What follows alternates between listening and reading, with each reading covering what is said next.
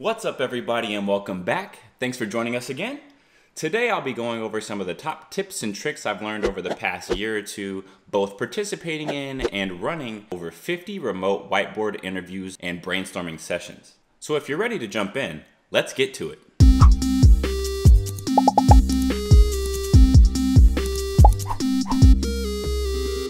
Alright, so we'll start off with tip number 1. Ask questions.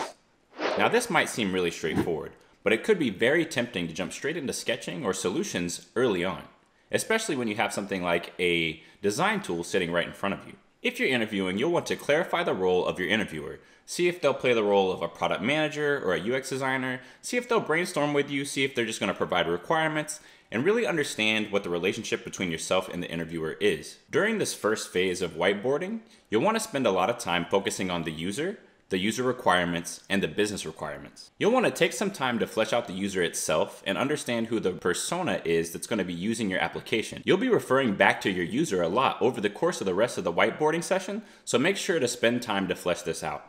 Ask questions of your interviewer or the team you're whiteboarding with to really get to the bottom of the user and their problems. Whenever you run into situations where your interviewer or team member can't answer the questions, make an assumption. That's perfectly fine. We're really looking through your thought process and how you gather information. It's just as important in how you gather and synthesize information as it is on how you execute on it. So that's what interviewers are looking for in this moment. Also during this time, you'll want to be focusing on the business needs as well. Ask questions about what the business goals are and the needs and even constraints that the business may have, so you can understand what you're designing within. At the end of this phase, where you've been asking a lot of questions of your interviewer, you should have a good understanding of who your user is, what their core needs are, and what the business needs are. You'll be designing solutions across the rest of the whiteboard session, focusing on the information that you've already learned. So make sure that you've spent some time to flesh these ideas out. Tip number 2 is to explain your thinking. Remember, it's all about your thought process. We want to see how you think, break down a problem, approach it, and solve it, more so than we want to see the design output in the midst of these interviews. Sometimes it can be really difficult to interact and talk back and forth with your interviewer as you're sketching. It's okay to spend a little bit of time silently sketching. Just make sure once you've done a few things that you pause and run it by your interviewer to explain your thinking, because these are the pieces of information that they're looking for the most. It's also good to pause after each question and clarify with your interviewer what's going on, so you're all on the same page as you move between the different pieces of the whiteboard interview. Something that you should keep in mind as you're going is to be ready for challenge questions. The interviewer will likely throw some things in as you're going to challenge your solutions or challenge the information that you've already gathered.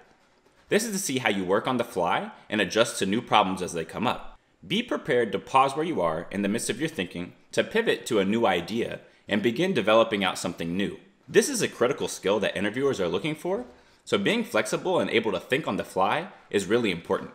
Tip number 3, take breaks to recap.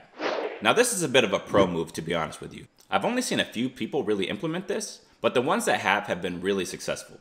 Normally, whiteboard exercises are broken down into a few phases.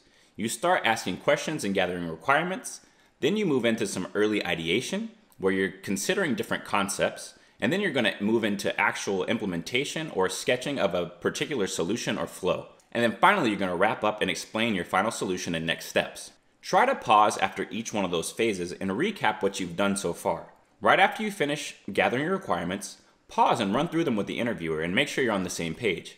The same goes for when you're measuring your concepts or your ideas, and then as you move into sketching. Recap exactly what you did and summarize your thinking. This will give you a lot of points with the interviewer and they'll understand clearly what you were trying to do. Lastly, what you can do when you're in the end of the whiteboard session is talk about what you would do next. Tell them the research you would run, how you would change the design, and also what metrics you would track to see if this was successful. This helps them to understand that your thinking is sound and solid and you're taking a rational and calculated approach to the entire design process and not just focusing on a whiteboard session. It makes the entire session and idea feel much more real and grounded and shows your control and command over the entire design process. Next up is tip number 4, and the one that I couldn't stress the most. Make sure that you have pen and paper on hand. Now, when you're first approaching whiteboard interviews, especially if you're newer to design, you're thinking that your solution and the UI is the primary thing that they're looking for. But in reality, it's not about the UI. We really are looking for your thought process. Now, when I've seen people sketch solutions, sometimes I'll give them some bonus points for having a good understanding of things like mobile patterns or web patterns, but I'm normally not looking too deep into the actual sketches. I'm looking into their solutions, their approach, and their mindset around how the thing that they're sketching solves the problem for the user. So remember, as you're iterating through in a whiteboard session, it's about moving as quickly as possible and exploring ideas in a fluid way. You're normally going to want to try more than one solution to the problem, and you're going to want to be freed up to move as quickly as possible.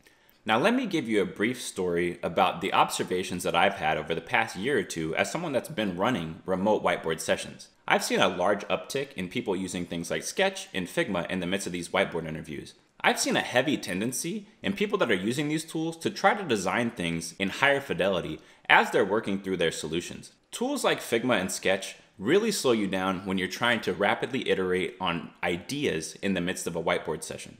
Those tools are really best suited for later in the design process when you're starting to lay things out, and we're not really that concerned about layout here. We're concerned about flow and how the user is actually going to utilize this application. It's actually more in your benefit to just help us understand the story of how a user is going to walk through your application than it is to go fully mock up something. So I would actually advise against using a design tool like this so you don't fall into this trap. We'll have a follow-up video later this week about top tools to use in the midst of a remote design interview. That being said, whatever tool you use, make sure you test it up front.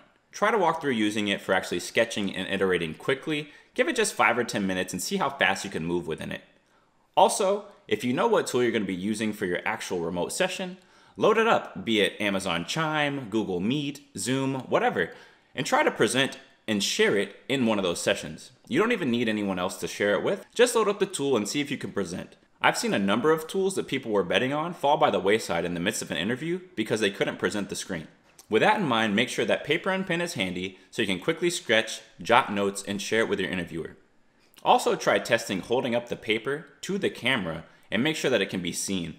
There's a few things you can do to make the camera sharper and focus on your sketches, especially with lighting, so just make sure you test that up front. Alright, last one, tip number 5. Take advantage of the situation. Now this may sound like cheating, but it's actually a big advantage of interviewing remotely. Most of the time, there's a framework or process that you want to use to step through solving a whiteboard challenge. Whenever you're in person, you normally are not bringing in notes and things of that nature into the whiteboard session.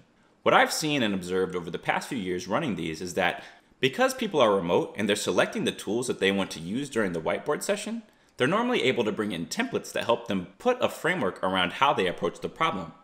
I'll leave a few examples of these in the description below so you can utilize them in your next whiteboard session as well. Normally these focus around how you want to approach the user, how you want to approach the concepts, and how you want to approach the sketching, as I've covered before. But there's a number of different frameworks that will help you step through these. You can either load up a template in whatever application you'd like, or create a few slides or pages yourself in the tool of your choice. Also again, try running through using the framework as you're going to make sure it's something that you're comfortable with. There's a number of different ways to approach a whiteboard challenge. Just make sure that it's something that fits you. And that's it, everyone. My top 5 tips to remote whiteboard interviews. Now, before we go, I think the biggest thing to mention is don't stress it. A lot of people get really stressed out by whiteboard challenges and whiteboard interviews, thinking that they need to do a lot more than is expected. We're not looking for a final solution. You don't have to boil the ocean or design the perfect application. We're really looking for your approach, how you solve problems, and just how you sketch and iterate through things. It's perfectly fine if you only get through a few steps as long as we understand how you can think on the fly and approach and break down problems. I've seen people get hired that have sketched entire applications. Other people have sketched just a storyboard and not even shown any application. And some people are somewhere in the middle. But it really does come down to your approach and how you communicate your design process and design thinking to the interviewer.